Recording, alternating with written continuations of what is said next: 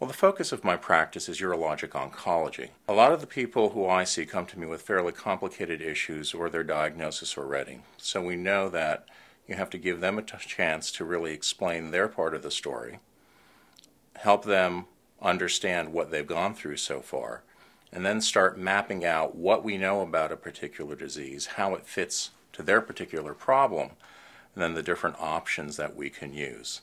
I think the difference at Penn is that we integrate the disease between not only our surgical expertise, but that of medical oncology and radiation oncology. With a team approach, people are being educated. We're taking the time to inform them of all the different decisions that they can make.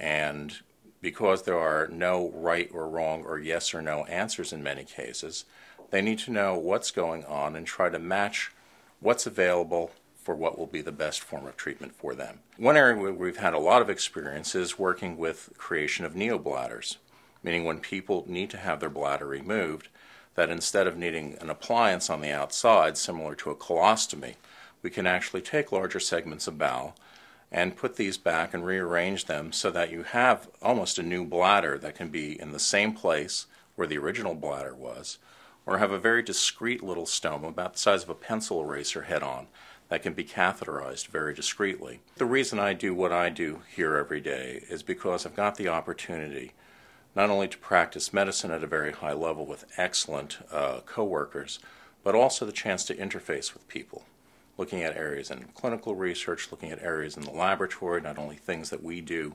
ourselves, but with other investigators who spend their time doing that full-time. And that allows us not only to provide the best care we can now, but really to look ahead to see what can we be doing better 10 years down the road. I'm Dr. Bruce Malkowicz. I'm co-director of Urologic Oncology at Penn Medicine.